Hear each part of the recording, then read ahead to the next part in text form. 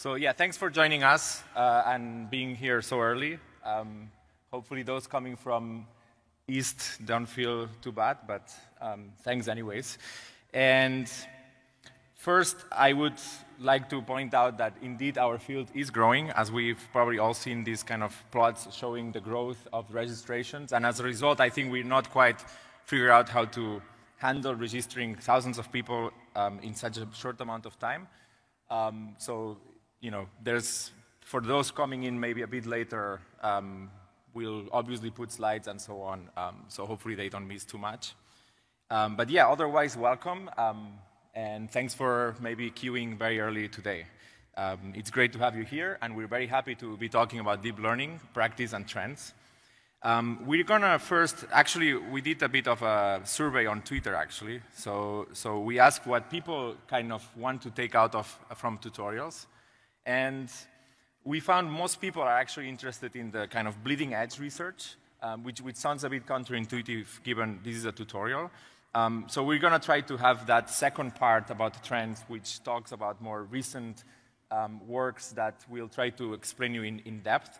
However, the first part, the practice part, is going to be more about giving you a gist about deep learning, about all the sort of tools available to a researcher or a practitioner in the industry alike, on how to handle basically getting into deep learning and just understanding what entails to get a model into production perhaps, or get a research idea and trying it out and so on. And then the second part will be about trends. We picked here 5 trends that we consider are or have been important in the past years or will be important in the next few years. Obviously, there are many more trends, and we cannot cover all of them, but we're definitely happy to discuss these during the questions, perhaps. So let's then begin.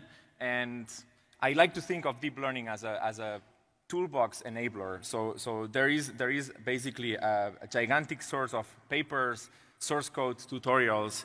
I think this is great. It lowers the barrier of entry tremendously. And the way you can see this is you have all these tools available to you, frameworks and whatnot. And perhaps at the model level, you get to decide certain aspects of your neural network architecture. Maybe how do you optimize it? What is the task? What are the inputs? What are the outputs? And you put these together, you piece these together, and there you go, you have a model. You can obviously also zoom out a little bit of this picture, and there are other choices that are also quite important. For instance, even before thinking about the model, how are you going to train your model? How are you going to deploy your model? You can have specialized hardware. You can have generic hardware like GPUs, CPUs. You can also decide to do so in a cloud-based approach. And so these decisions might actually affect quite a bit what your model looks like or what you can do in your research. So these are very important early decisions to be taken. The second of which probably is the framework. So there are many frameworks available, almost too many it feels, but you have to sort of understand a bit what are the differences between these frameworks. Perhaps, maybe more importantly, as a researcher, these frameworks might limit you in some way on the kind of things you can try easily. But also, for deployment and whatnot, some frameworks may have better tools for certain platforms and whatnot. So all these decisions are quite crucial to get right. Otherwise, you might later on regret them. And lastly, there's a vast amount of data sets that you can decide to work on. Obviously, if you want to deploy something and you have a company, maybe you have your own data sets, but also deciding what those look like, how big they need to be, and so on. They're all quite important decisions, right? So this is sort of the zooming out on the aspects of deep learning. And obviously, we can also go the other way and zoom in. And if we zoom in, you start seeing sort of the life of a practitioner or researcher. So there are many choices, starting from neural network architecture details, like what nonlinearities are you going to use? Also, optimizers, how do you optimize your model? This is really the engine, the core of what you're going to try to do here, which is get the weights to settle onto having a very low loss or high reward. There are things like connectivity patterns and so on that you have to choose and mix and match, perhaps. The loss you choose also is quite important, and we are seeing through especially reinforcement learning quite a variety of losses that do not need to be differential anymore, And so you can really, truly optimize things end-to-end, which is quite great. And then perhaps the elephant in the room, which I'm not sure anyone likes here, is hyperparameters. This is really like crucial to make models work. And the list goes on and on. It kind of goes off slide, so you don't see many of these. But they're really important choices. And deciding, tuning these is kind of a part of your day-to-day almost if you do train many models. And so all these and many more are sort of details that once you get into deep learning, you have to start caring about. So for the talk, we're going to try to use this notation, so to speak. So we're going to talk about a few topics. And generally, they are either about inputs and outputs, about architectures, or about losses. So you'll relate these in the slides. And it might be useful to kind of always keep in mind this part of the talk. What is it about? Is it about a loss? Is it about a modality that we haven't been able to use before in deep learning, and so on and so forth? So let's start perhaps by sort of very basic things that we were doing with machine learning. And they're still very important and very relevant, which are like sort of what I call vectorized inputs. So these maybe perhaps the most classic data set which many people maybe have used, especially those who are, have maybe trained super vector machines and other kinds of models. There's the UCI machine learning repository. And these are like basically a mix of perhaps continuous and categorical attributes that you need to make predictions from, right? So here, it's an example of a data set called adult, and you get to see things like the age of a person, their education, whether they are in a relationship or not, and then you can predict any other attribute from this data set. Perhaps you want to predict their income. So this is a very simple supervised learning task. And the input is sort of a bit unstructured and mixing these sort of continuous categorical things. And honestly, neural nets perhaps they're the least suited for this kind of data sets. Lots of things like SBMs or boosted decision trees and so on are perhaps state of the art nowadays.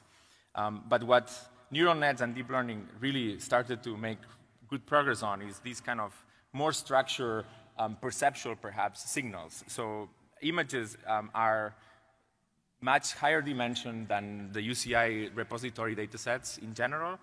And you can do all sorts of things with images, as we know. So we've seen many of these examples. And for instance, there you have like a classification problem where you want to classify these onto 1,000 classes. This is ImageNet. We've seen a lot of very cool progress on generative models, like almost unbelievable how good these models have gotten, where a model is just training to reproduce the modality that you give it to it. So these would be, you give it celebrities' faces, and the model understands the joint distribution of all the pixels and is able to sample realistically looking images.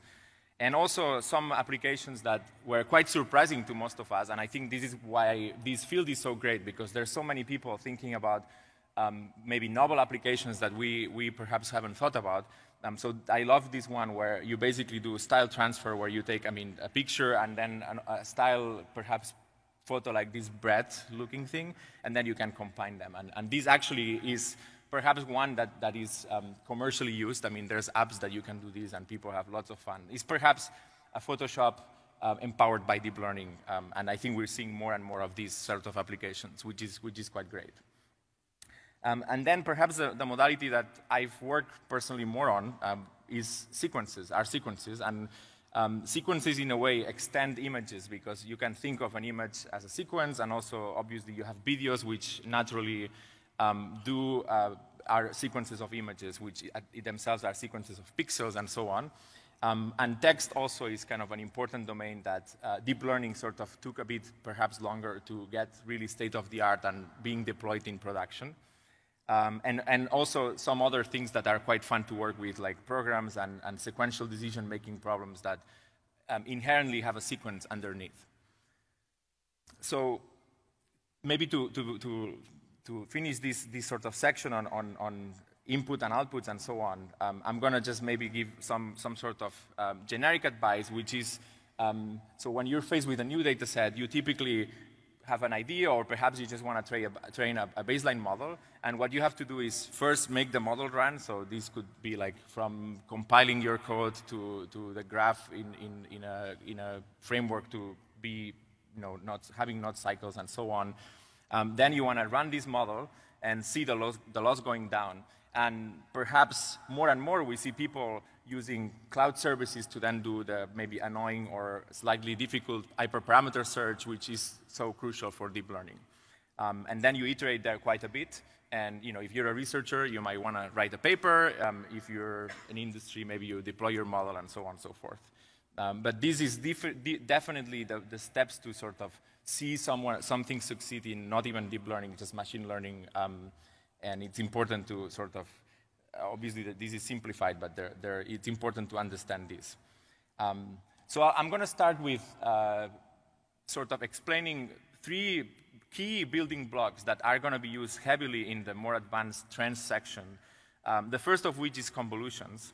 And perhaps all these architectures, in retrospect, have these common characteristics, which is they have the right inductive biases, right? So in deep learning, we don't like to maybe have hand-tuned or engineered features. But what we definitely want to have is this inductive bias. So I'll repeat this word a lot during the talk, and I hope you will relate to this. So, but before getting there, here what we're talking about is perhaps the simplest form of image classification. So the inputs are going to be image pixels. The outputs are going to be perhaps a class label. The architecture is going to be obviously centered around convolutional neural networks. And the losses are fairly standard losses about cross entropy for classification, or perhaps you're going to regress to a continuous target and whatnot. And convolutional nets have been around for quite a long time. Perhaps how I learned about them was actually through this paper, which is very cool and has very good results on MNIST. And maybe things were a bit complicated when I started working on machine learning, such that these frameworks did not make it possible to just train a model on some data set in literally like 10 lines of Python code.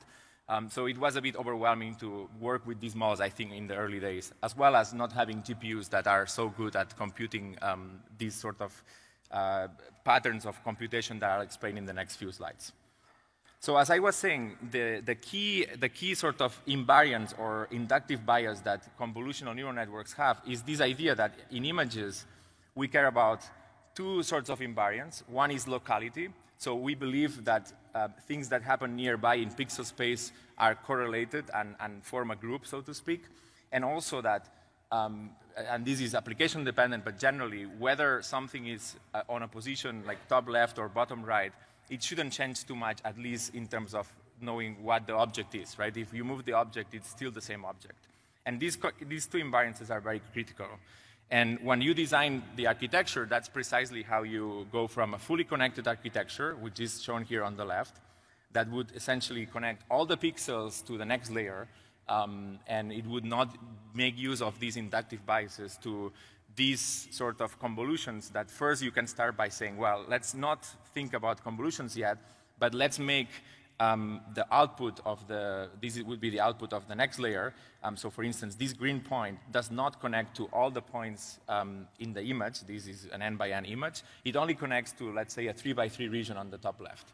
And then this purple one connects to this 3 by 3 region, and so on and so forth. So there are actually, these are not quite convolutions, but they're almost convolutions. And this model actually was used at some point as well. It was untying the weights in a convolution, essentially. Although this is not so good for GPUs, because then if the weights are untied, you cannot batch so many computations in one sort of kernel call. So the second assumption that you say is, whether you are on the top left or bottom right, I want to use the same sort of filter to analyze this image, and this filter would be these weights denoted here by these lines.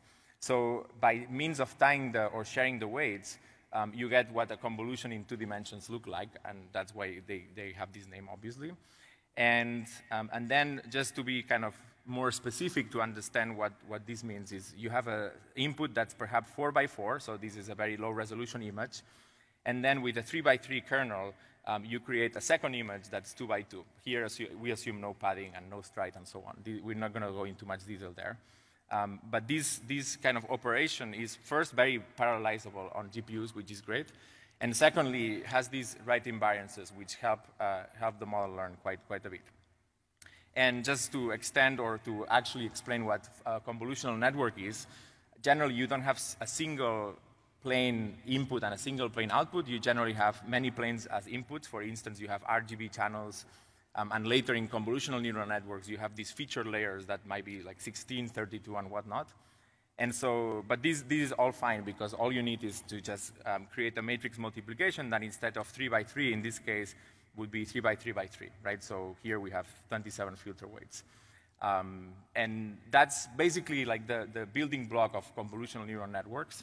And obviously, you can also have several output channels, which is quite useful in most cases. You do want to sort of expand the image from the 3 color channels to perhaps channels that eventually will become class discriminant and so on for classification. So if you put all these together, you just stack many layers of these convolutions. This is a particular architecture that does this, namely AlexNet. And you also have some pooling layers, which are essentially convolutions with fixed weights that just sum these 3 by 3 patches or sum maybe across all the inputs.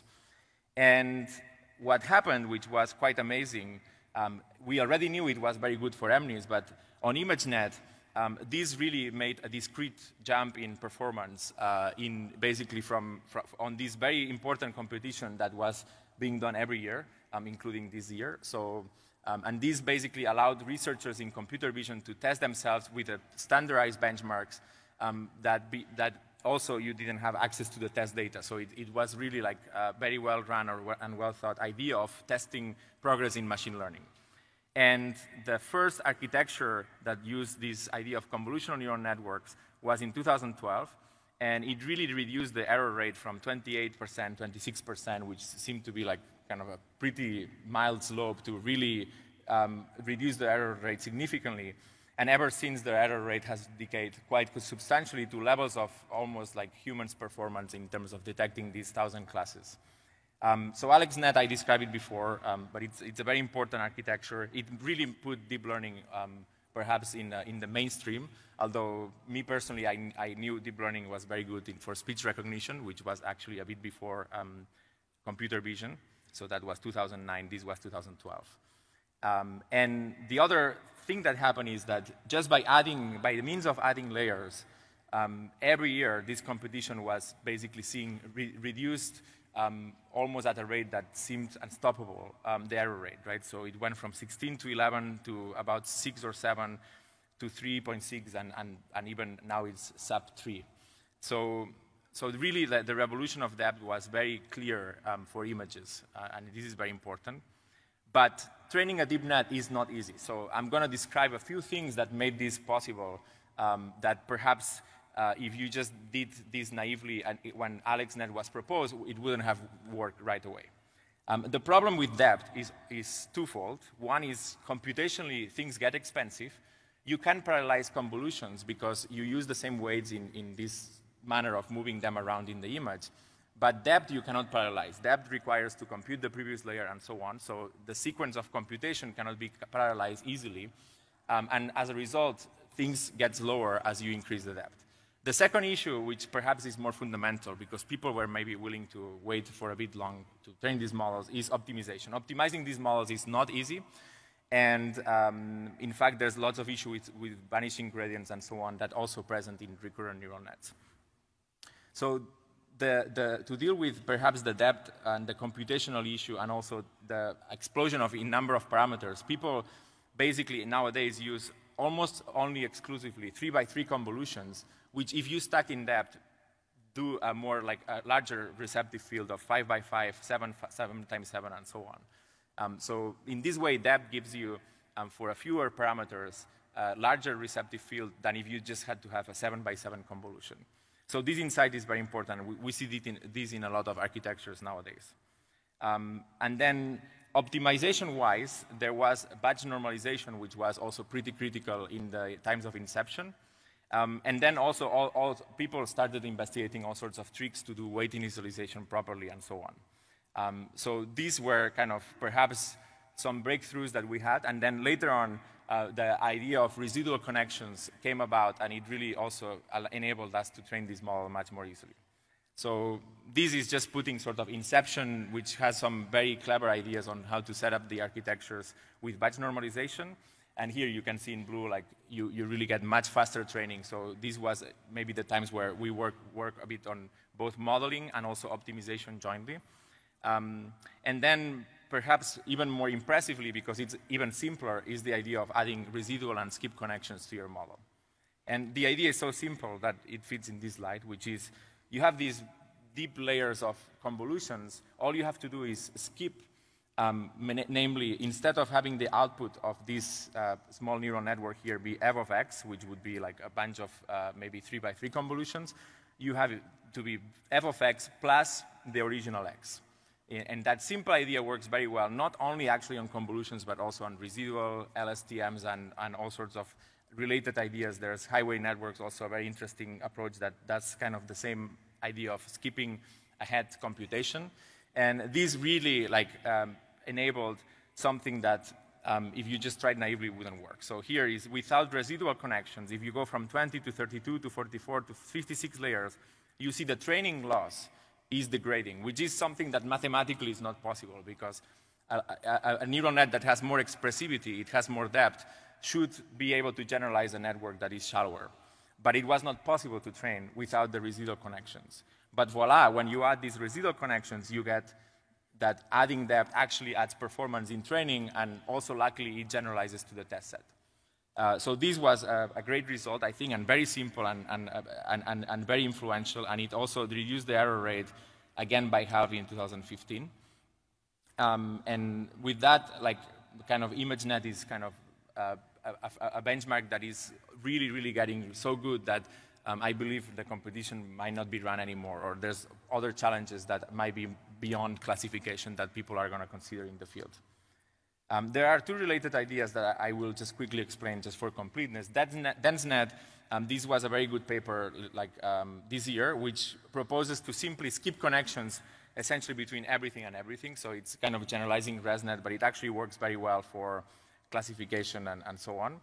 And the other paper that's extremely cool as well is this UNet architecture, which proposes to skip connections in a neural net that essentially reduces the resolution as it goes through a bottleneck, and then increases the resolution again to do things like image segmentation. But then it adds a shortcut between the same resolution from the encoder to the decoder. So that's also very cool. So I'll leave this summary here for also when we put the slides, there's some additional resources. But I wanted to move on to another kind of, two different kind of data sets, or data that's like sequences, and so the actual model is recurrence and attention. So here, again, inputs and outputs can be images, actually text, audio waveforms. We've seen a wide variety of applications of sequences. And then the architectures are recurrent over time and or space, and they do have attention. And recently, we've seen a switch to attention-only architectures, which are pretty cool, and I think Scott will go in a bit more detail later. And then the losses, again, here are pretty straightforward, cross-entropy loss. So I think there's two key ingredients on what happened in not image, but language. And these are very important sort of almost discoveries that together have brought deep learning into a toolbox for natural language processing. The first of which is to embed. So in text, we have these inputs that are discrete. They're words, and there can be many words. We don't even have, we don't have a full vocabulary, so we can also go to characters and then describe words by sequence of characters and so on. But the key insight here, which is actually fairly straightforward in retrospect, is that a word can be represented as a one-hot encoding, right? So a word, let's say we have a vocabulary of size 10,000, we can represent this word as all zeros but 1, 1 at the position of the integer for which we decide to encode the word. And that is a very simple idea, but it's how we enable to go from this discrete representation to this vector space that we like our neural nets to operate on, like which are dense vectors that are maybe like 256, 512 dimensions, and so on. So that first key insight allows us to take text and convert it into a vector. That's very important. The second one is recurrent language models, which right away really outperformed other approaches for language modeling, which really kind of made enough empirical evidence that people started to believe in sort of recurrent neural networks and so on working very well for language. And for me, the first time I saw this result, which was amazing, was from Thomas Mikolov in Interspeech 2010. And to go a bit more in detail, the key insight here is to vectorize context. So we have a context of previous words. So for instance, here, the task is we want to predict that the next word in this sequence would be mat. And we have the previous words, which is the cat sat on there, right? So we're going to one-hot encode these words. We're going to embed them via a multiplication that obviously you can do very efficiently because this is a sparse multiplication. You don't do it densely, unless it's a very small one-hot.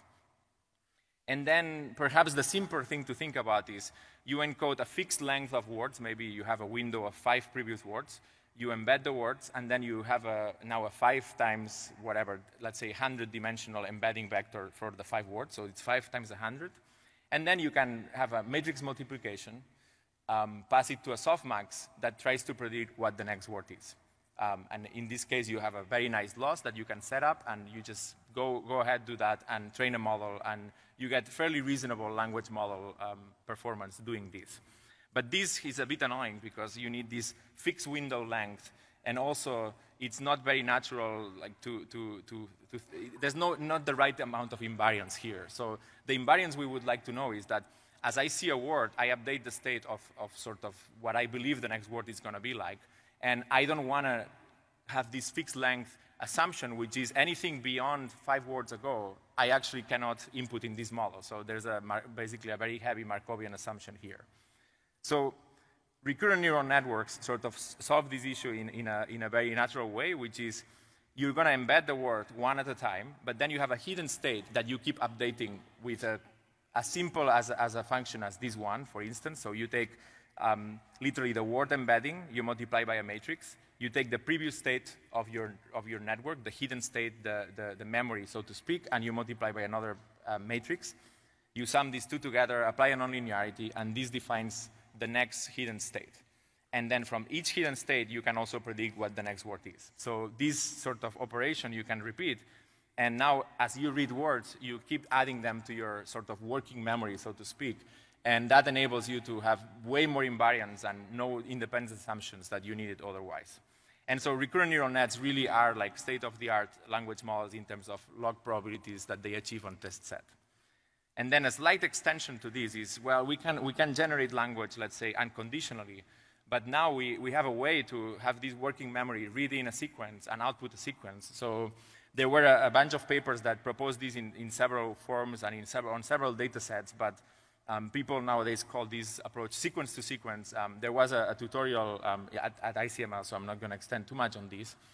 But the main idea is so simple that it's almost impossible not to show it, which is instead of generating the next word given the previous words, we're going to have as a previous word some sequence that we probably didn't need to generate anything from. So for instance, we can take French, read it all in the state, and then start generating the translation in English. And that was a very simple insight that thanks to the power of recurrent neural networks, people felt like bold to try and to sort of change the paradigm of what otherwise would be statistical machine translation. And in a nice way, and I alluded to this before, is that nowadays with these frameworks, there's very simple code that you can write to do all these kind of complicated architectures. So here, for instance, these few lines of Python code, you don't need to read it, obviously.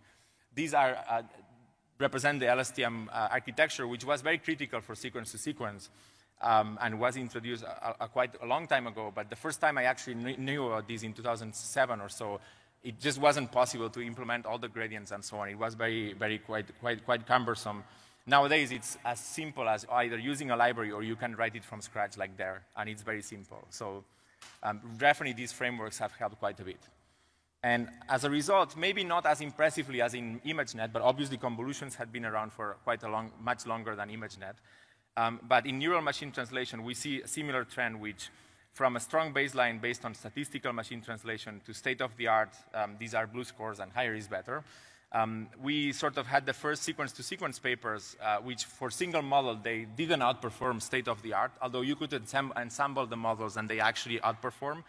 But then recently, we've seen more and more papers that by means almost of scaling up and adding attention, which I'll describe in a second, they actually achieve, they defeat sort of traditional methods. And of course, combining both is even better and so on. But these kind of switch the paradigm of in-machine translation to a neural approach, which was quite nice to see.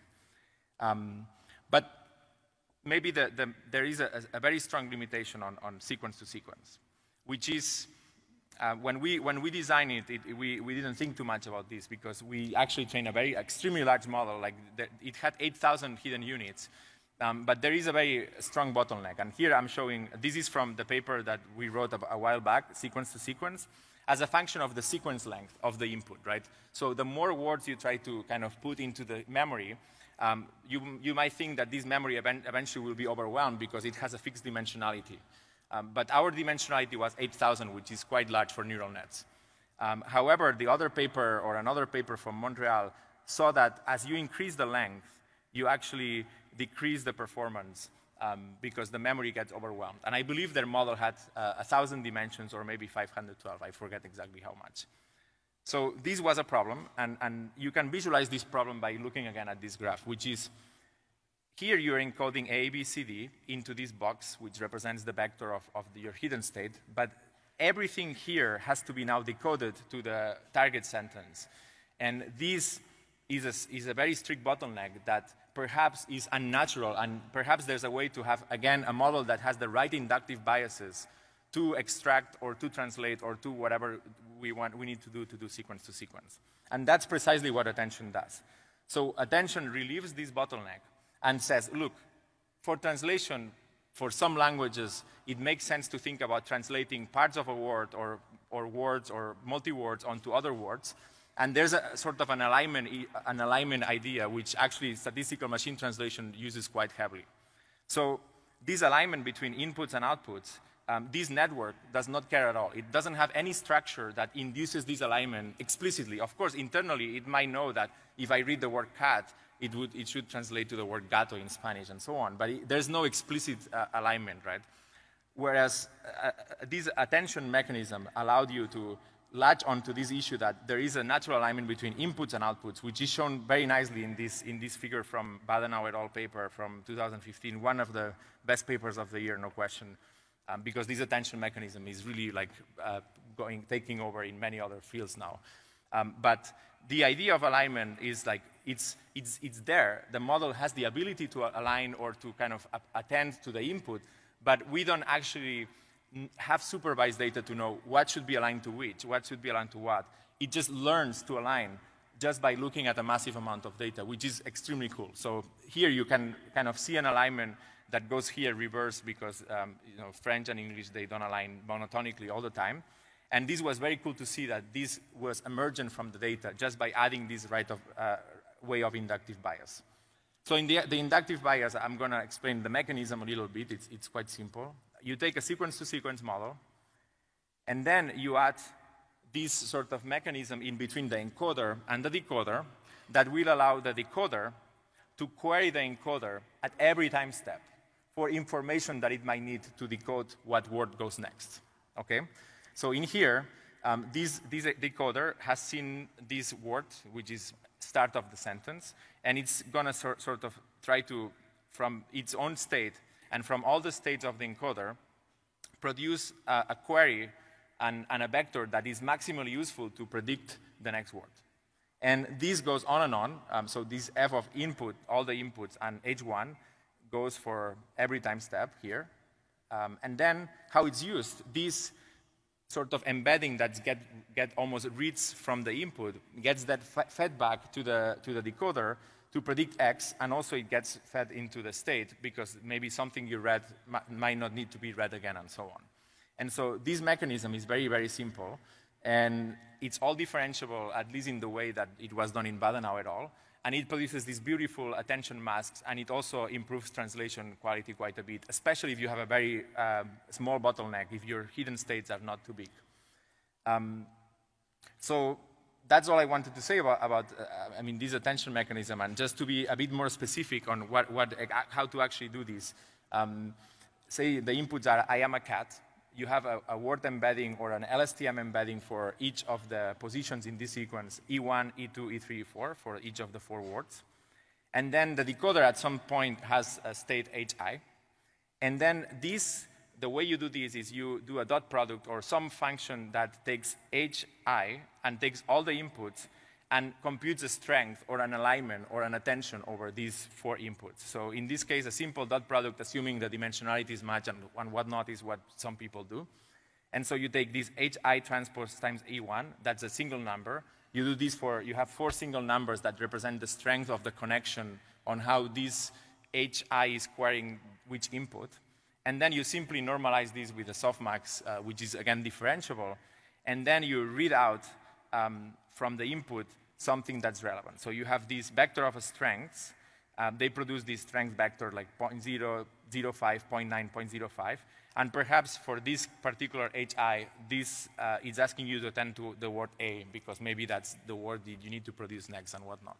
So it's a very natural mechanism, and it works really, really well. So this is again like sort of taking over sequence-to-sequence models, and it's been out there for a while. And so in terms of dealing with sequences, if they're very long, as I said, you can have a bigger state, but attention really, really helps. It has the right inductive biases.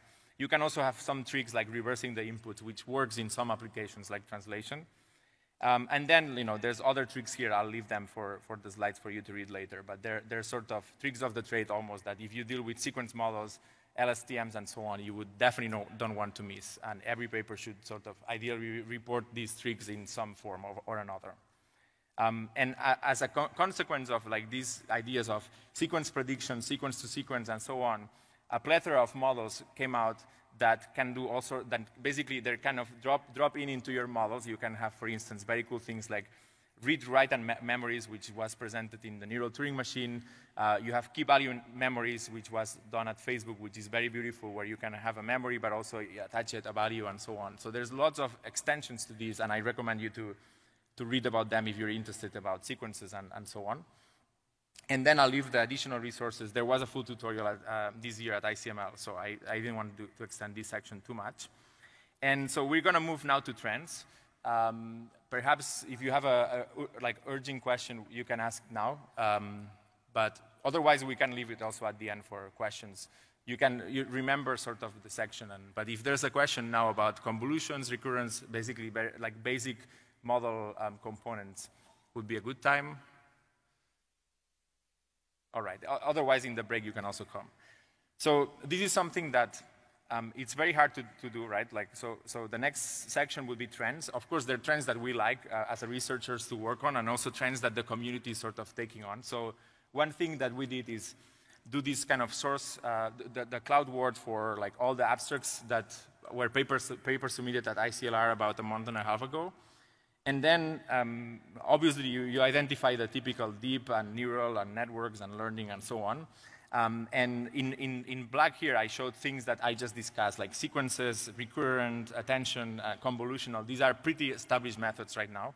But there's some that we're going to discuss in the next section, like graphs, which are kind of maybe trending a bit now. Also adversarial, like obviously there's a lot of attention and interesting work being done in generative adversarial models. And generative models, which Scott will talk in a bit. And also there's other words that we're not just going to cover, because there's just been recent tutorials that did an excellent job. For instance, deep reinforcement learning is quite a hot topic, and you can see agent or like environment or reinforcement as words that appear a lot in abstracts in papers.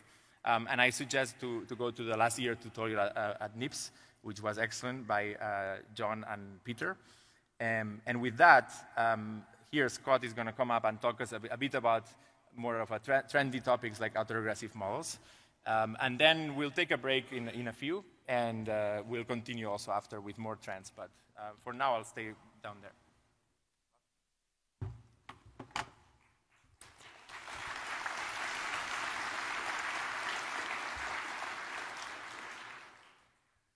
Okay, I'll talk about autoregressive models. First, I want to talk about where they fit in the landscape of generative models. There's many different kinds besides just autoregressive, so I'll just quickly go over them. So there's latent variable models like VAE and variations like the deep recurrent attention writer. There's implicit models like GANs that can generate samples but don't give you likelihoods. There's models that learn transformations, invertible transformations from simple distributions to, let's say, images. And then there's many different kinds of autoregressive models. So there's been a really good tutorial at UAI on deep generative models that cover the first three in a lot of detail. And also there's a NIPS tutorial from last year on GANs that you should check out if you want to dive more into those. I'll also talk about GANs more in the domain alignment section. But for this part, I'll just talk about autoregressive models. So what's the idea of autoregressive models? We want to make use of the chain rule of probability. So if we have some joint distribution that we want to learn, we can factorize it by ordering and possibly grouping the variables. And as long as we're consistent in this ordering and don't violate causality, we can learn the joint distribution. And each factor can be parametrized by some theta, which could be, for example, a deep neural network. And this can be one such theta per factor, or you can share them over the factors. And so the main modeling choice is how do you order and group the variables, and how do you parametrize each factor. So the building blocks that we'll be using in this section for the inputs and outputs, I'll talk about models for images, for text, for raw audio waveforms. And these things can be inputs to the model and outputs to the model. And you can also view them as conditioning variables. For example, some problems involve more than one of these, like text to image synthesis or text to speech synthesis. In terms of architectures, they really span everything we've talked about. So we have recurrent networks over both space and over time. Previously, we've mostly seen over time, or like over sequences of words, but we can also think about it in terms of sequences over like pixels in space. We'll use causal convolutions, convolutions with attention, and even architectures that only have attention, that they don't have any convolutions or recurrence in them. For the losses, you can use cross-entropy loss, or in the continuous case, you can use mixtures of Gaussians or mixtures of logistics. So first, audio. So here is just infographic of what a waveform looks like that we want to model. So one way to model these is to use causal convolutions. So the input to the network is just the raw waveform. For example, in WaveNet, you go through several layers of convolutions, and the key thing to notice is that each output only depends on inputs from prior time steps. So for example, this node is not going to have in its receptive field any information about the future. If you want to get more context for every prediction, an important tool is dilated convolutions. So even though the convolution kernel has the same number of weights, you can increase the extent of time that it is able to affect the prediction at any given time step.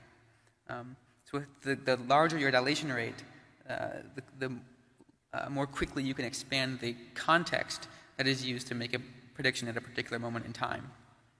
This turned out to be very important for modeling audio. And you can also stack these things multiple times. So you have several layers of dilated convolutions where you have a schedule of dilation rates that repeat. So you can have 1, 2, 4, 8, and then several stacks of this repeating. So how do you train these things? So the simplest thing that you can do in terms of a loss is cross-entropy loss. So given the preceding observations at previous time steps, you compute logits over y, and these will be used to compute the probability of the intensity value being in one of each of the possible quantized values.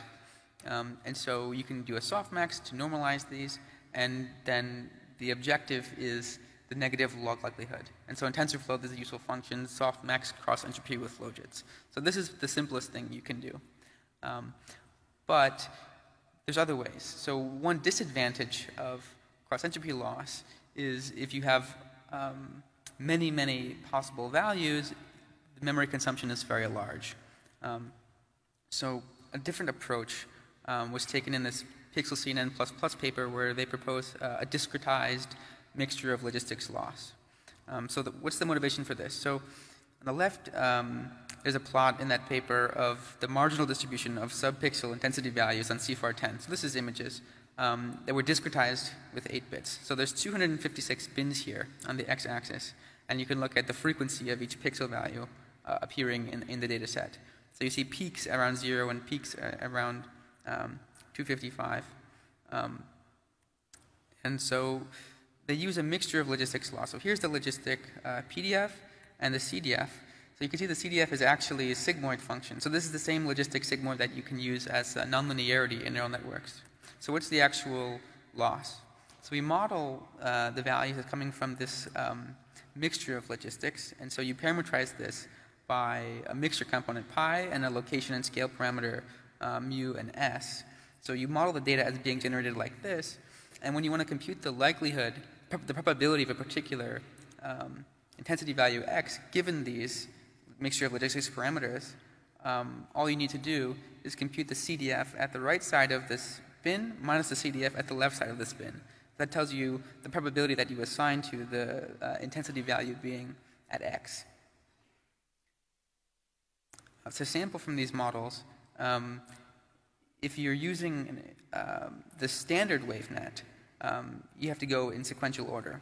At the beginning of sampling, you don't have any waveform, so there's nothing to depend on. So you have to actually do one network evaluation naively to generate one sample. And so you can see, moving from left to right, the sampling procedure.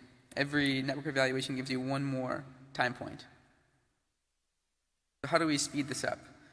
There was a paper that just came out called Parallel WaveNet, where you can distill a student network from a teacher network so that sampling goes from big O of n to big O of 1.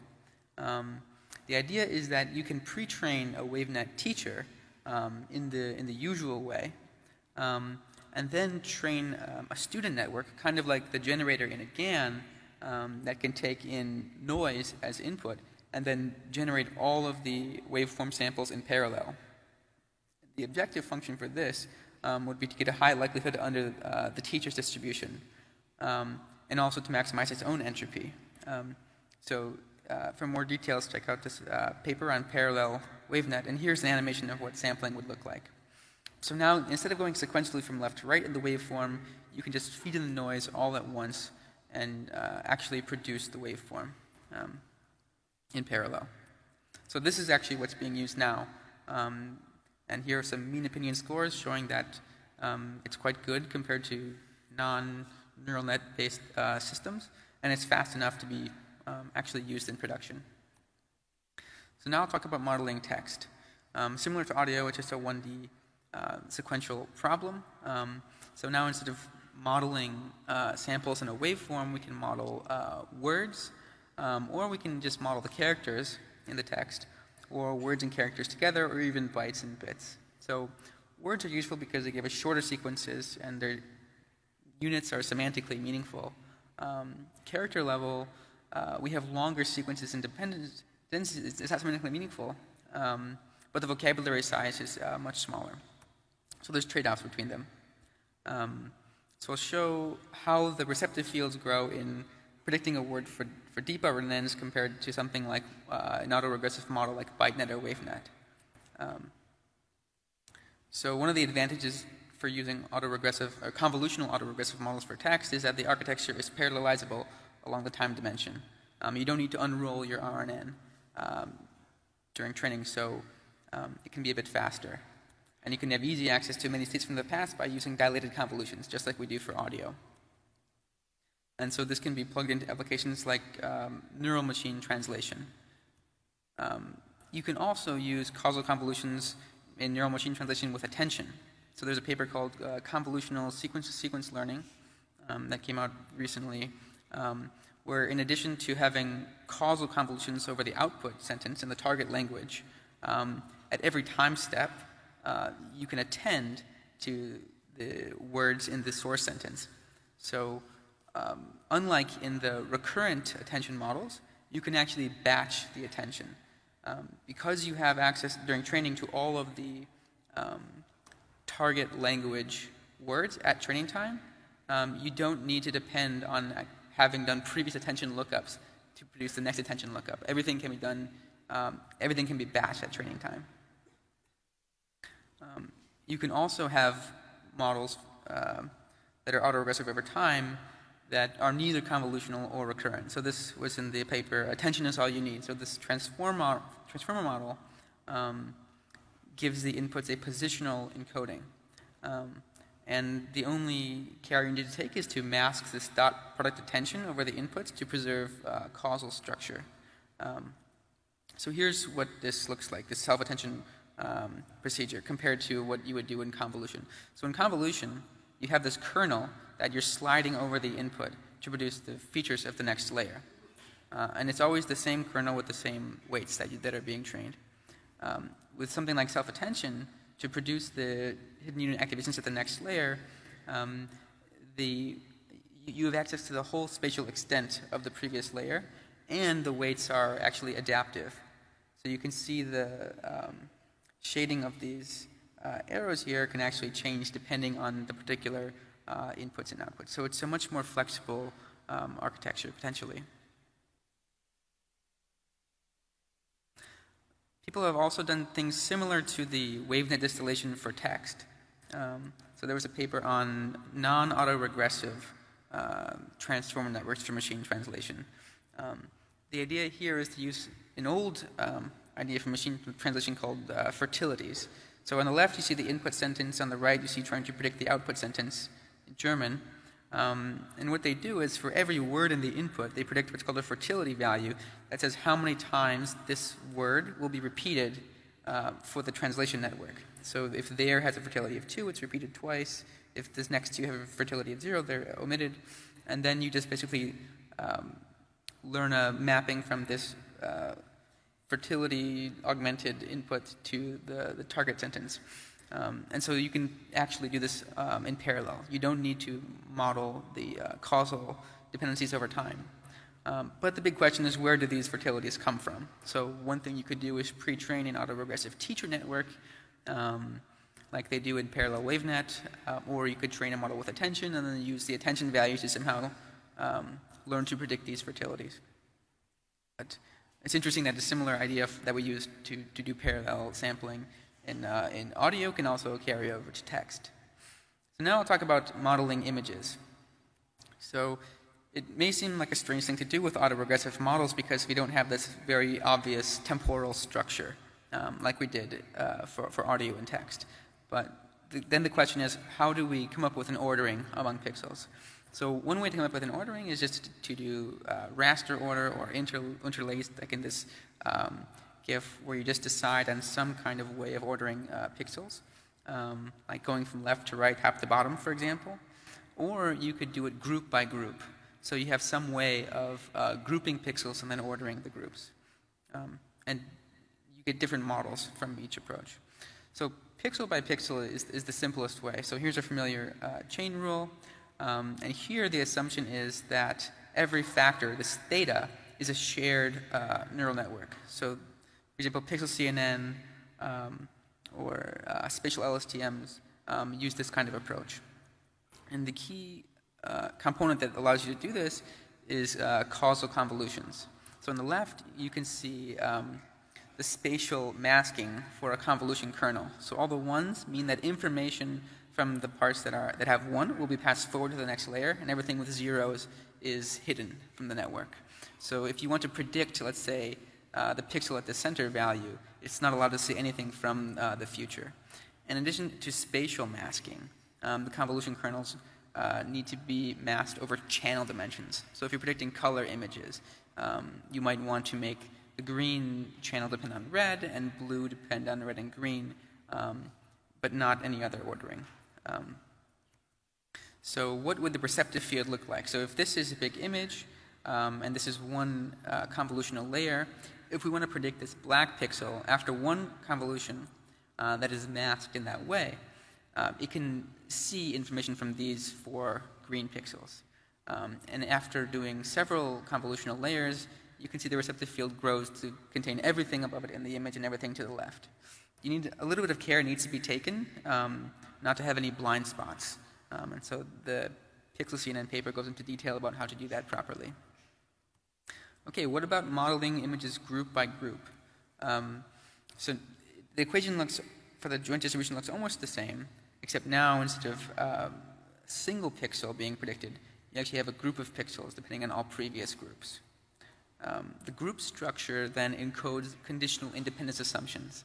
If you're factorizing it in this way, you assume that all of the pixels in the current group xg are independent given all the previous groups.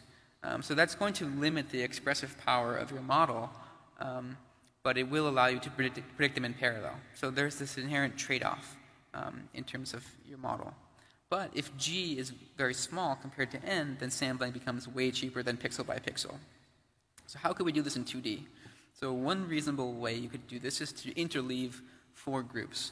So you could take the upper left, so divide the image into 2 by 2 blocks, take the upper left corners, and that's group 1 pixels, and then predict everything to the right. So that's group 2, and then everything to the lower left, and then the lower right, until you've filled in the whole image. So each one of these transitions can be parameterized by a neural network. So from group 1 predicting group 2, 1 and 2 predicting 3, 1, 2, 3 predicting 4. Each of those can be a neural network. So we went from O of n factors here to O of 1.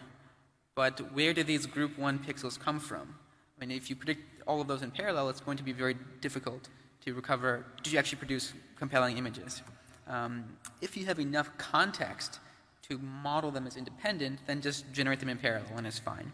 Maybe if you have something like a really detailed segmentation or previous frames in a video, it's feasible to predict these in parallel. Otherwise, you can apply the same procedure recursively. So now we have to generate an image of half the resolution. And so we can do the exact same thing, factorize it into these 4 groups. And so if you do this procedure recursively, you'll end up with log n factors, which is much better than O of n in terms of sampling.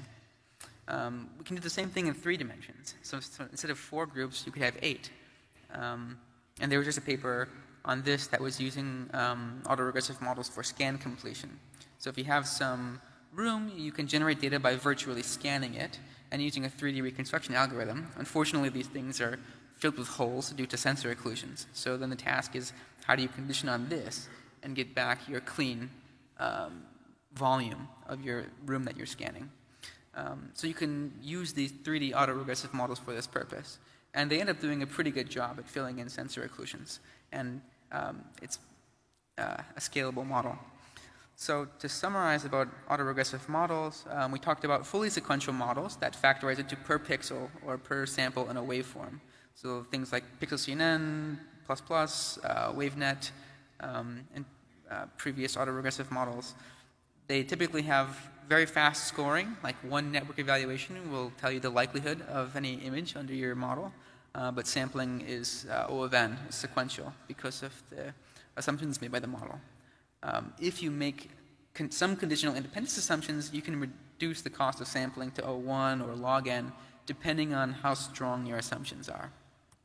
And then the new class of distilled models actually can have the best of both worlds. So this is like the parallel WaveNet or these parallel machine translations papers. They can have scoring may be more expensive, but if you don't care about scoring, you just want to sample, they can do very fast sampling. So there's kind of a duality between the simple autoregressive models and these distilled models. Okay, so now I think we'll take a break for 10 minutes. 10 minutes.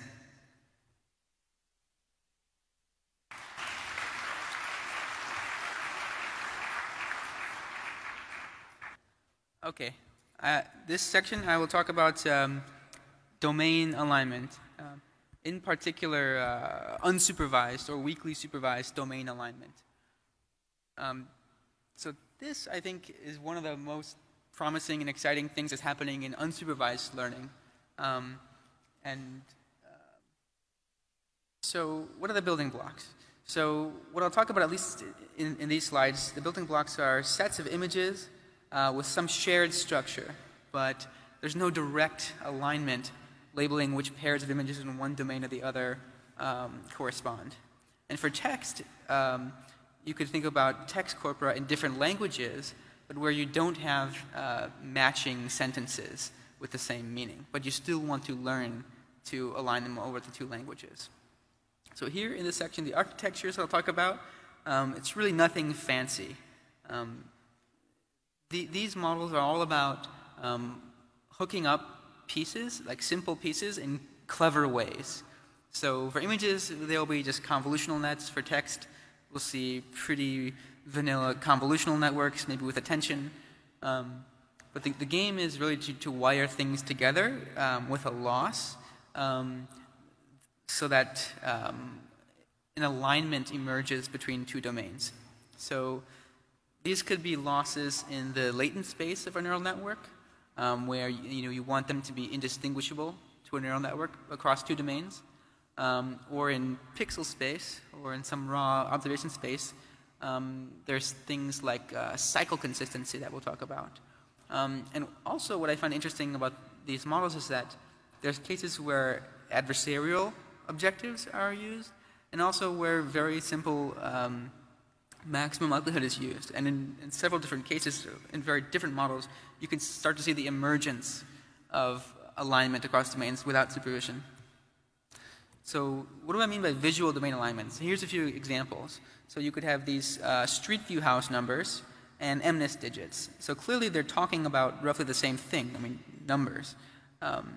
But the actual style and structure of the images is very, very different. So to a human, it's easy to see which ones match up. But to get a computer to get that without manually labeling it is very tough. Faces, we can think about photos of faces and cartoon avatars, or pictures of the same scene in day and night, or summer and winter, or photographs of buildings and sketches of buildings. So to humans, it's very easy to match these things up. There's been work on doing the alignment in a weakly supervised way. So suppose you have images, sketches, clip art, and other modalities that are talking about the same thing but have a different structure.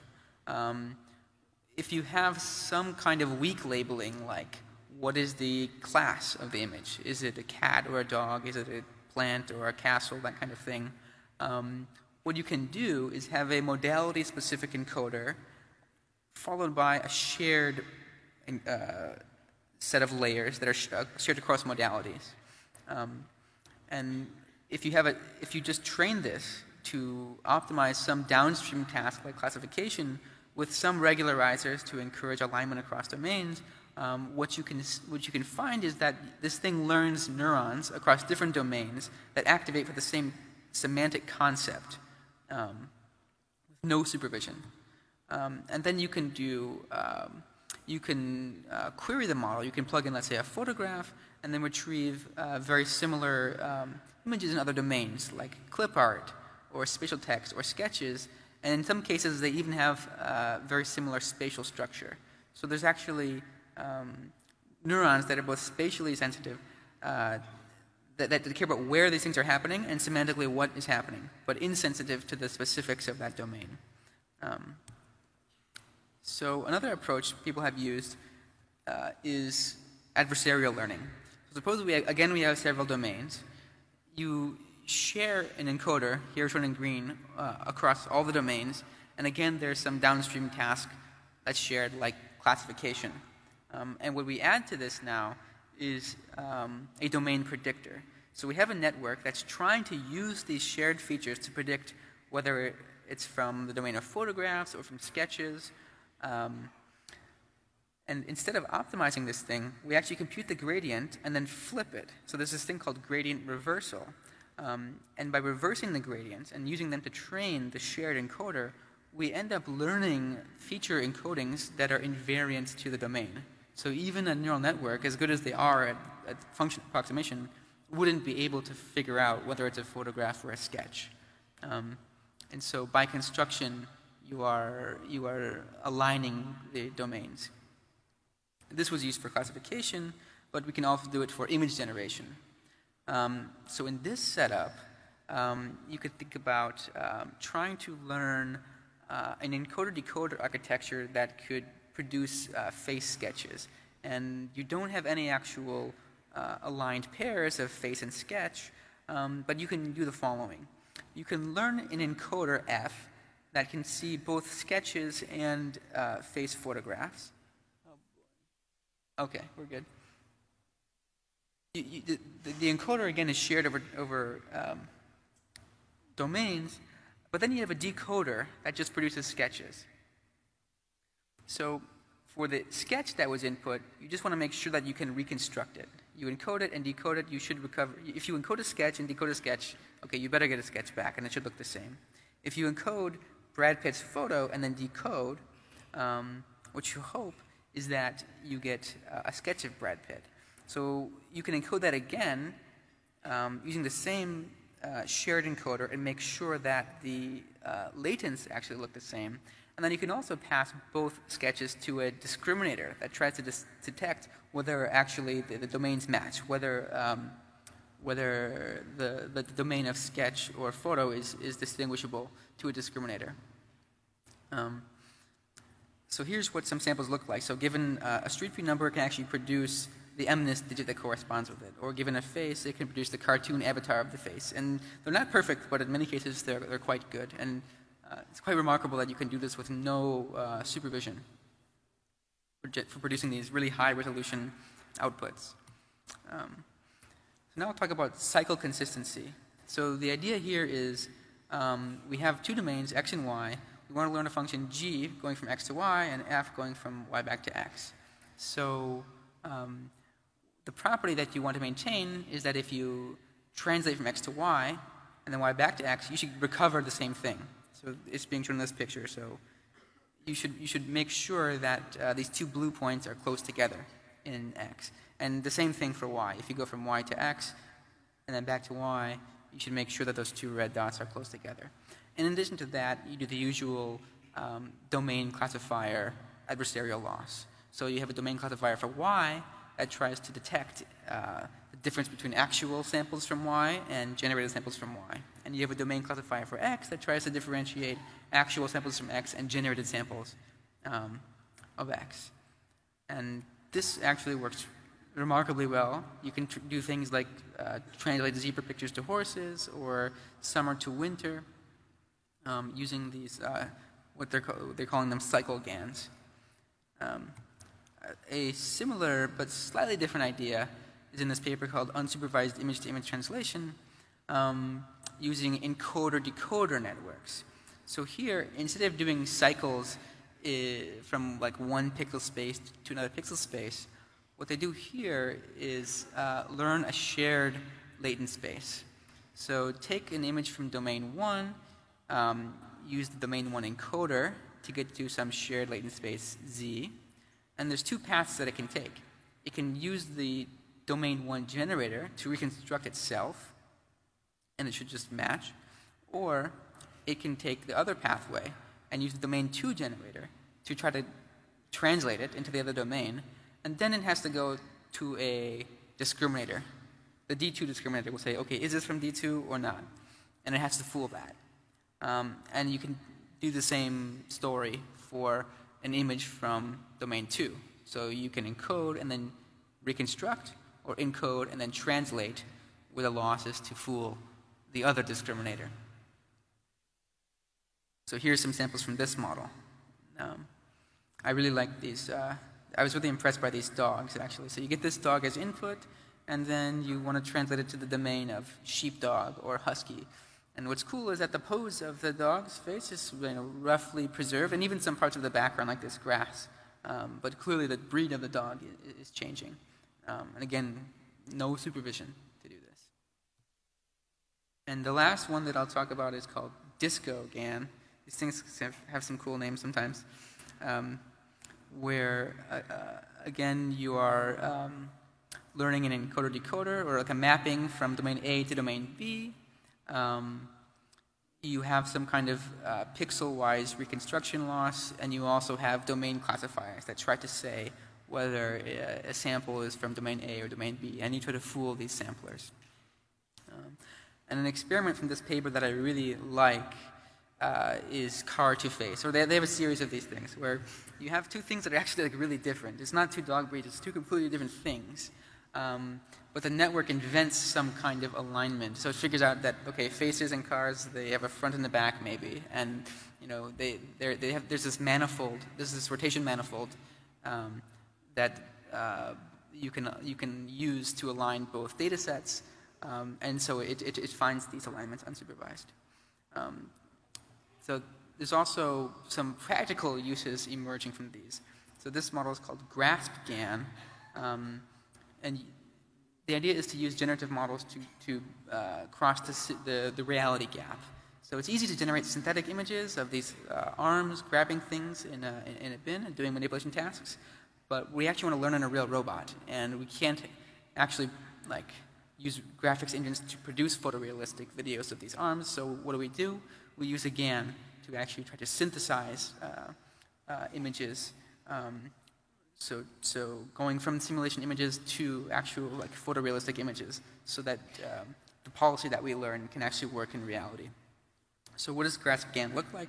You have some synthetic rendering. It's not realistic, but it has the right content. What your generator has to do is some kind of UNet. It has to produce, like translate it into some photographic-looking image, but it also has to preserve the relevant content. So there's some segmentation that says where's the background, where's the bin, where's the arm, where are the objects.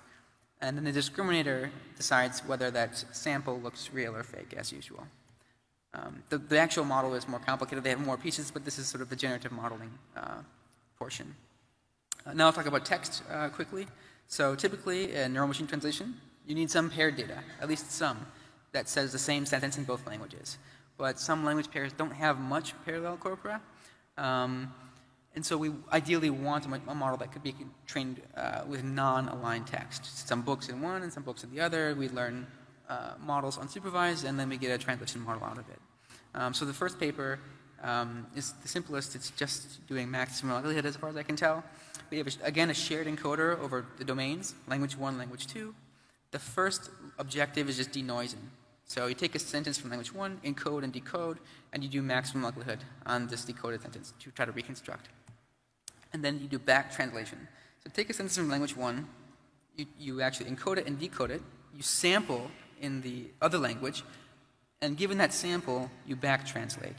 And it turns out that if you do this, always doing back translation with the latest model that you have, this converges to an actually pretty decent translation model. Not quite as good as the fully supervised one, but like it actually works is the point. And you can also do things like semi-supervised training.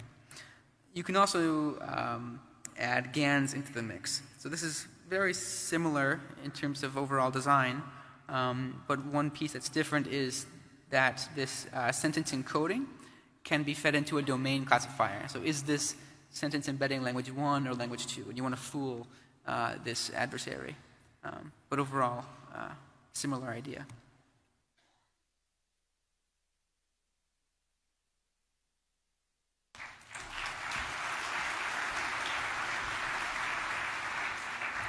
Cool.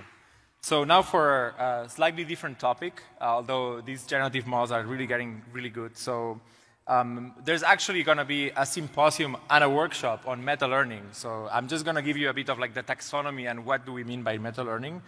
Again, like inputs and outputs and architectures here is not really the main element of what meta-learning is about. Meta-learning, by and large, is about the loss, and you can see it as a loss that models another loss. And I'll explain this in a second, but and there's like 3 ways to do meta-learning that people have come up in the maybe like last couple of years, although the term and the definitions are quite much older as well.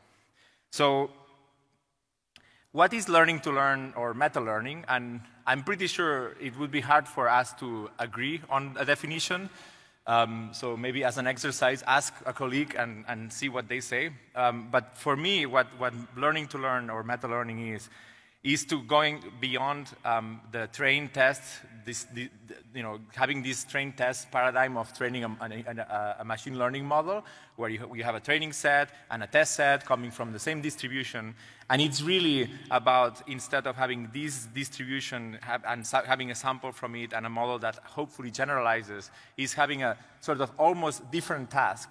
And when you sample a new task, what you want your neural model to do is adapt and learn very quickly on the new task without needing to go through many steps of stochastic gradient descent, which we know is necessary for training things like ImageNet and so on. And with a great problem, you need great sort of data sets. And luckily, both Brandon and also more recently, like in a paper we introduced, a couple of data sets that are perfect for doing something called one-shot learning, which is an instance of learning to learn and meta-learning. And these are, you can see the data sets, they're kind of transposed MNIST in a way where there are many classes, but very few examples per class. So in a nutshell, what is meta-learning? What is different between learning to learn and just learning a model? So here is what learning a model looks like typically. You have some training data, and you have some test data. And what you're going to do is typically fit a model such that the likelihood of your model is maximized, and you estimate this likelihood by means of taking an expectation over batches of data from these data sets, right? So you sample a batch of data, this green, and you feed your model. You sample another batch of data, you feed your model, and so on until you converge. So meta-learning adds a twist to this, and it's only additive to this paradigm what we are so familiar with. Meta-learning does this. So in a picture, what meta-learning does is treats a whole training data and test data as a single instance. So you can think of a full data set of training and test examples is now a single training example, okay? And that's what Hugo and Chelsea also use this term she calls, and he calls it meta-training set, right? So it's a training set of training sets, if you will. That's why it's meta.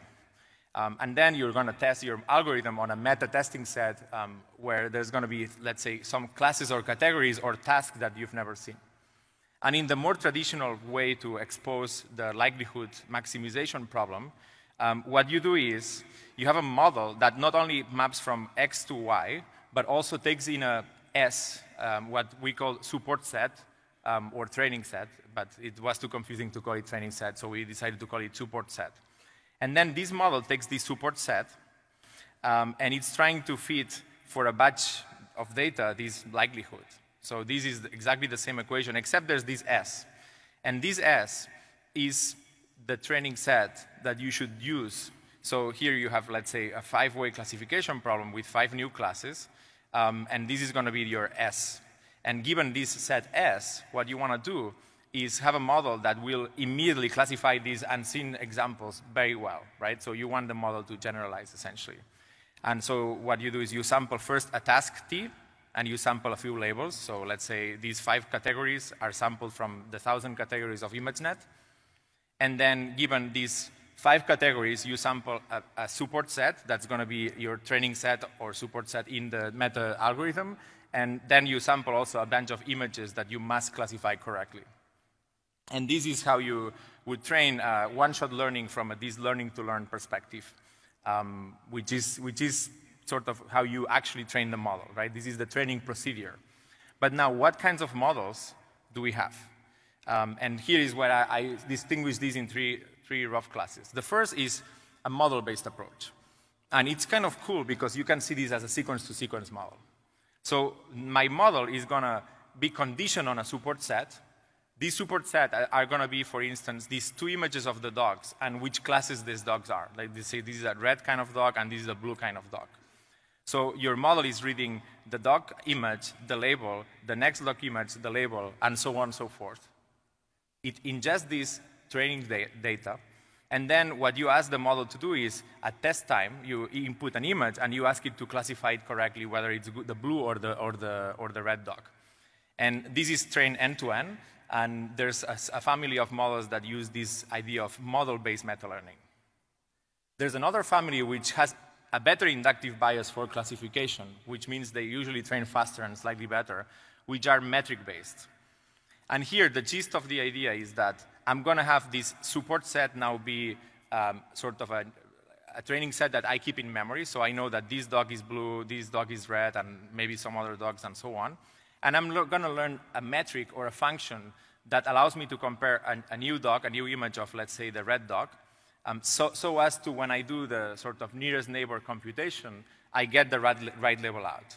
And I train this end-to-end. So it's kind of a differential nearest neighbor where there's deep features everywhere and so on. And again, there's a bunch of papers that use this metric-based approach to meta-learning. And the last one, which is perhaps the more closer to learn, is quite cool, is the idea that I'm going to get these pairs of this support set, like this dog is blue, this dog is yellow, and so on. And if I was doing traditional deep learning, I would maybe fine-tune a model with these new labels, although it's a bit tricky because you would need a new softmax layer and so on. But let's say you want to do that. Well, if you just apply gradients on these 5 images repeatedly, you're going to terribly overfit to these images. You're not going to generalize to these. So what these models do instead is they compute gradients, right, knowing that gradients have the right information probably to fit a new model. But instead of applying the gradients to the model, you simply learn a controller that takes in these gradients and hopefully knows how to apply them to your model, such that after applying a few gradient steps to this model, they're going to classify a new image that they haven't seen in training of this small training set, let's say, of 4 images, and it's going to generalize. So the 3 have a slightly different flavors, but there are a bunch of papers, and a lot of progress actually is being made, which is quite exciting. And then another kind of a different application of this idea of one-shot learning and learning from essentially a novel demonstration is this paper from OpenAI, which essentially took a trajectory or a demonstration, a single one, and said, look, I have a policy that needs to act on the world, and I want it to hopefully act like this demonstration that I'm giving to you. So it's very similar to one-shot learning, except it's for reinforcement learning. And the results, if the internet works, it's pretty good, actually. So giving it a single demonstration of touching some objects and whatnot, the policy learns by means of these, having many such examples of a single trajectory and what you intended to do and fitting your model. When you give it a novel demonstration at test time, it's able to sort of generalize and work quite well. So I think these models, as I said, there's so kind of active areas of research that there's both a symposium and a workshop. So I invite you to check that out because I'm sure there's going to be interesting talks and other aspects of meta-learning, like learning models architectures is another aspect that's quite interesting and quite relevant nowadays. So going beyond this meta-learning, there's perhaps, and this is kind of cool because it goes back to this kind of, what can neural networks not do or deal with very well, and should we fix it? And I think that's kind of a bit of really like graphs are just generalized sequences and generalized trees, so they're a very generic data structure. There are many tasks that you can think of being important to be able for your neural network to deal with a graph, but I think it's just the main motivation is there's natural trend of this fixed input representation, these tensor inputs like images or videos and whatnot, sequential inputs which are kind of maybe a special case of tensor inputs, and then graphs, which are this structure that is kind of hard to represent as a tensor. However, there are many models and proposals on dealing with graphs, which I'm going to describe here in a second. And also graphs, of course, like there's probabilistic graphical models, which are very interesting for medical diagnosis, for example. And there's some algorithms that operate on graphs that we would like to perhaps get some inspiration from and add it as maybe an element of our neural networks. If they could do reasoning on a graph, they might actually be able to do things that they can't yet. So again, this is going to be all about graphs and trees. And the architecture that I'll describe the most is this what we call message passing, which is the kind of architecture that deals very naturally with graphs. So going back to the inductive biases, we have spatial inductive bias for image models, the sequence kind of inductive bias of recurrence. For graphs, the kind of bias that we would like our neural networks to just have, not have to learn, but just inherently have, is the fact that if I rename nodes in a graph, the graph is the same. So if I have a function that takes some assignment of, let's say, v1, v2, v3, I would like, if I somehow vectorize this and I embed this graph, which is given to me as an input, I embed it to a vector, or I predict something from this graph, I would like this prediction to be invariant, that if I had renamed the nodes to something else, because the graph inherently is the same. It's the same as moving an object, it's the same object, right? So this is perhaps the main property we want to preserve. And there's actually an oral at NIPS from thinking about sets called deep sets that I also recommend you attend. So I'm going to describe a model that actually generalizes many models that have been proposed, which is great, because anytime you think about maybe empowering a neural net to deal with graphs, you might think about thinking about this framework and then seeing how you can improve it, which we called message passing neural networks. And I'm going to explain how this operates on a given graph as the input through an example, okay? So here, there's this graph. Let's say this is a molecule, and it has certain bonds. And this graph has, we represent each node of the graph has a vector. So each node stores a vector, and this vector is, let's say, a state, or imagine it's a 100-dimensional vector, let's say. So that we have H1, H2, H3, H4, and H5. These are vectors that are sort of stored in the graph, in the nodes of the graph. And then we potentially also have edge features that are perhaps another vector or maybe a property, right? Like this is a strong bond or a weak bond. So the edges can also be parameterized by either a vector or maybe a category or a property. Depends on the models. So message passing neural networks have essentially a single phase that you repeat over and over, which is to pass messages to your neighbors. Very simple. And obviously graph invariant, which is the desired property. The first element is the message. The message essentially takes, so the message for a node V is going to be the sum of all its neighbors, so the incoming messages, and you're going to sum essentially some M. This M is a neural network, so it could be many things, like it could be as simple as summing the embeddings or maybe having an LSTM or something else.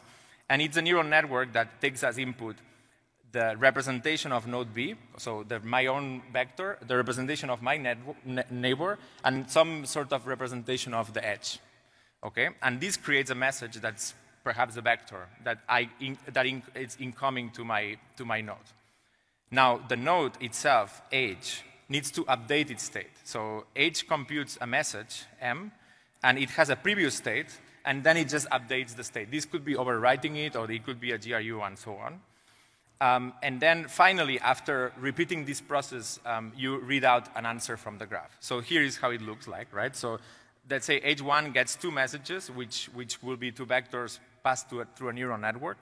And then it updates its state, right? So it was yellow, and now given this message, it decides to go orange. And so this happens throughout the graph. Every neighbor communicates with each other and so on through messages, and then they update their state. And you repeat this, and you can repeat this a certain number of times. This is an hyperparameter. And now, once you've repeated this, let's say, 5 times, you will take these nodes, the representation of the graph, and then with these nodes, you're going to compute the answer, let's say, a property for a chemical element and whatnot. And this property here is 1.6 whatever, right? So this framework actually turns out to generalize a bunch of other frameworks.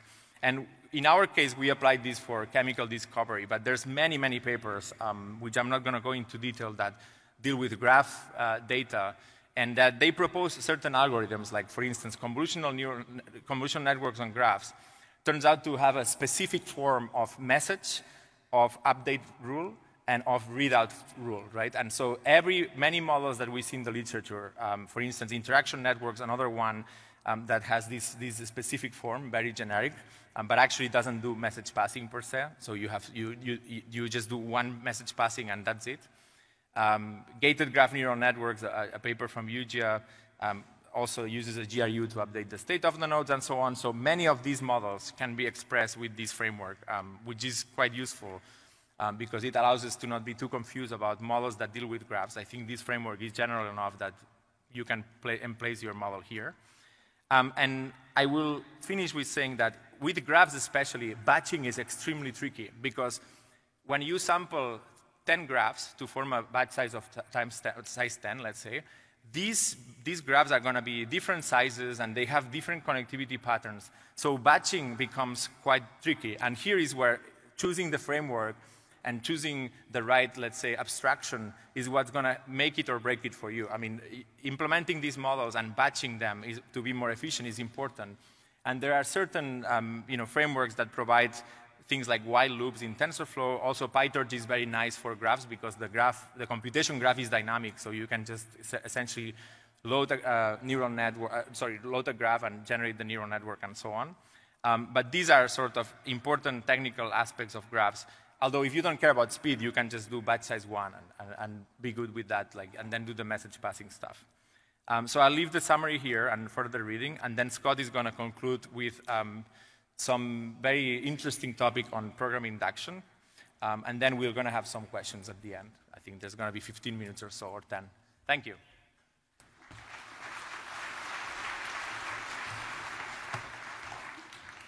Okay, program induction with neural networks. So the research landscape that I will cover is basically like this. So the simplest approach is you think of the neural network as a program. So you somehow embed the program into the weights of your network. So like the cartoon version is you have some inputs, 2 and 3, and the network learns that 2 plus 3 is 5. So you give it the inputs, and the network directly gives you the outputs. So there's been a lot of models that do this over the past couple of years. The second major type is a neural network that generates source code. So you show it an example of an input and an output, or a set of inputs and outputs. You show it to the network, and the network actually produces the tokens of the actual program. The nice thing about this is if that program is correct, it's always going to work. It will generalize perfectly to any input. Whereas if your neural network is the program, there's a question of how well is it going to generalize to new inputs that it didn't see during training. But there's lots of work in both directions. And then there's the whole field of probabilistic programming, which I won't go into, but people are starting to try to integrate that with neural networks and in deep learning. And there's a variety of very cool-looking frameworks to do that. So what are the building blocks? We'll have, again, discrete symbols like we had for natural language, but we can also think about the program itself, the text. We can look at execution traces of the program. So what did the program actually do when it was running? And we can also look at inputs and outputs of programs. And these can be mixed with perceptual data. It's not just bits, it's not necessarily just symbols. For architectures, they're mostly recurrent, but sometimes you will see convolutions, especially if there's pixels involved, like there's a visual front end, for example. And the loss, oftentimes, if you're predicting discrete outputs and everything is differentiable, you can just use cross entropy as if you were doing language model. But if it's not differentiable, then you have to do RL. So one of the first papers that got people really excited about baking programs into neural networks was called Learning to Execute. It's a very bold paper. Idea is you give it a simple Python program. It can even have like loops or simple arithmetic. And in some cases, it can actually correctly predict the output of this program. So people were really impressed by this. Of course, it can't really completely learn Python, but the fact that it worked at all got people very inspired. Some people also thought about how to learn more parallel programs. So instead of doing just recurrent networks, you could think about how to use ConvNet. So there's this architecture called they call neural GPU that is based on repeated iterations of convolutional gated recurrent units. And they can learn algorithms like binary addition and multiplication that can generalize to bigger problems than it saw during training. And if you look at the animations of this thing running, it looks like a cellular automaton. On YouTube, you can find them. It looks very trippy. Another important paper was the neural Turing machine, or now they're being called differentiable neural computers. Here we start to see the addition of more structure to the neural network used for program induction. And the most important kind of structure that we see here is the addition of a memory module. So at every time step of processing for some problem, you get to write to a memory and also read from memory. And so this network learns a policy of how to read and write in order to solve these problems. Other people took the approach of actually learning the interpreter of a program. So in this paradigm, the user will fill in some parts of the program, like this would be bubble sort in the 4th programming language. You supply most of the lines, but maybe there's some blank that you want the network to fill in. So what they do is actually make this programming language differentiable so that when there are these blanks, the neural network learns to fill in the missing behavior to actually reproduce the desired behavior. And it has interesting features like a soft version of a program counter that models its uncertainty about where it actually is in the program execution. And this is at ICML. Another way to add structure into these models that embed the programming of the network is to look into hierarchies. So this neural programmer interpreter, what it does, it's basically a router from programs to subprograms conditioned on the environment. And so we show that it can learn simple algorithms like addition or sorting that generalize to problems beyond the size it saw during training. And on the right, you can see like the hierarchical execution trace as this thing does addition. One drawback is that you, of course, need supervision about, okay, what subprogram are you going to call at each time step? So you need detailed execution traces. There's been steady progress since that paper was written on reducing the supervision. So exploiting recursion and also exploiting flat traces rather than detailed hierarchies to train these things in a much more efficient way. And there's also been progress in like, deploying these ideas on actual robots. So a slight variation of this model called neural task programming allows teaching pick-and-place algorithms, pick-and-place style manipulation algorithms to robots. And again, they show that they have very nice generalization properties. So in an actual robot, they can show that this hierarchical program induction model can actually do a much better job than flat models of sorting objects, and they can sort many more of them. So you see much better generalization. And so these things are actually starting to bear fruit in practical problems. Now I'll move on to approaches that actually generate code in some form or another. There's been several very cool papers that have some kind of domain-specific language that they use to attack a particular problem, and they generate programs in this DSL. So in this DeepCoder paper, they're interested in programs that manipulate arrays of numbers. And these are the kinds of things you might see in simple like programming contests, let's say. And so the programs that are being considered are just kind of straight line programs, like just like a sequence of API calls, basically, of things that manipulate these arrays. And so you're going to find the right sequence of API calls that map this input to this output, or a set of inputs to a set of outputs. So the approach that they take is to train a neural network to predict attributes of the program. Like, does this program have a call to filter or sort or reverse? Or does it have this particular little substring in the program? So there's this long attribute vector characterizing things about the program. It's not a full specification, but the point is that when you want to use classical search-based methods to actually find the right program to accomplish this input-output mapping, you can use the neural network's attribute predictions to search much faster, to prune the search space, basically. And so they show that you can have big speed-ups in terms of the time it takes to actually find the program that correctly maps inputs to outputs. So this is called DeepCoder. Another approach actually generates the tokens of the source code directly from the program. So again, you have input-output. You could imagine this is like some rows in Excel, and you want to canonicalize these names and put them in last name, comma, first name order, let's say. So given these inputs and outputs, you want to be able to actually generalize to some more names. And so the program is some string, this sort of string manipulation program. It's a domain-specific language that these authors created for this problem. And so the task for the neural network is look at these input-output pairs and then generate this program. It's called robust fill. So the the model is actually fairly simple and elegant.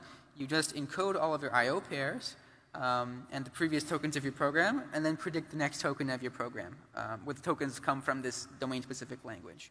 And the really cool thing that they show is if you compare against Excel's previous flash fill, which is not based on neural networks, if you have no mistakes in your little training set, maybe flash fill's a bit better. But this neural net model is almost as good.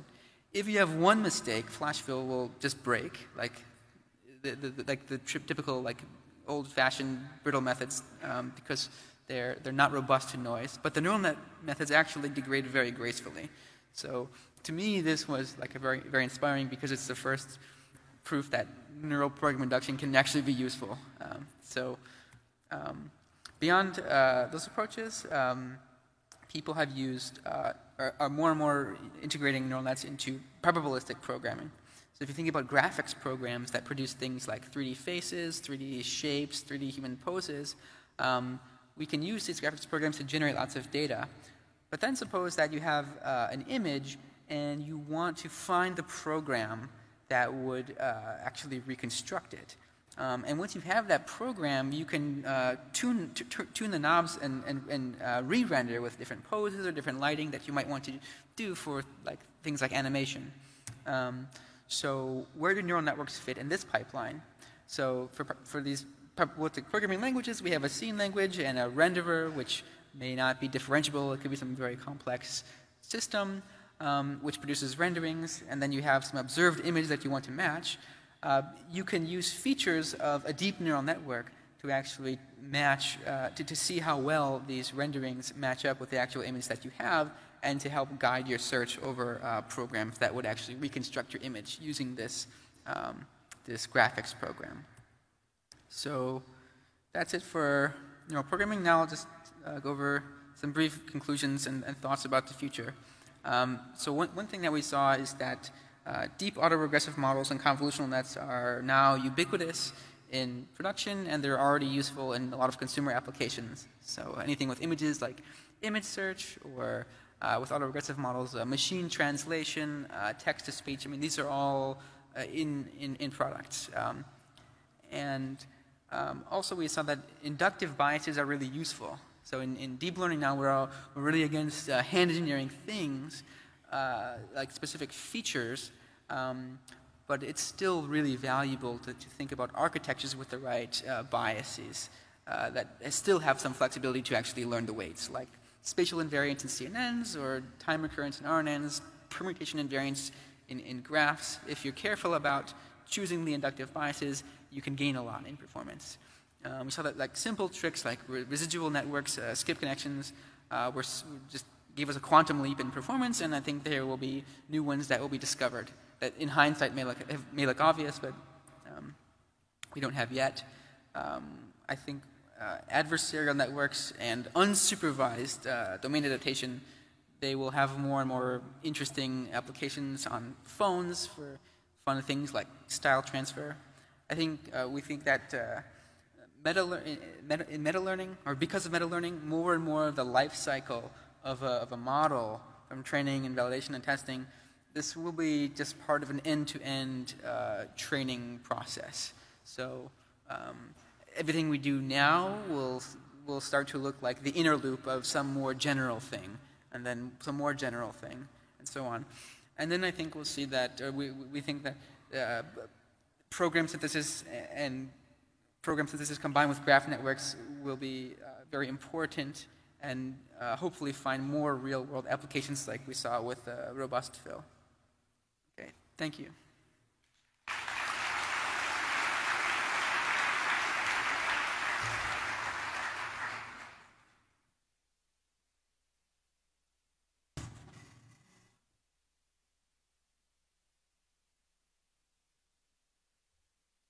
If you have questions or comments, we have some time. Otherwise, stop by and yeah, like there's questions somewhere. I think there's mics on the sides if you want to ask questions.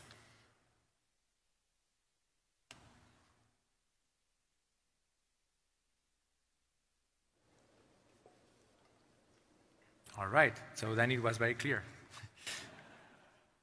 All right, last chance. No? Yeah. Yeah, you can shout. We'll repeat. Yeah, the slides will put them like available soon. We'll tweet or something. So look for it. Yeah. Okay. All right. So have some coffee. Thanks for coming so early. Thank you. Thank you.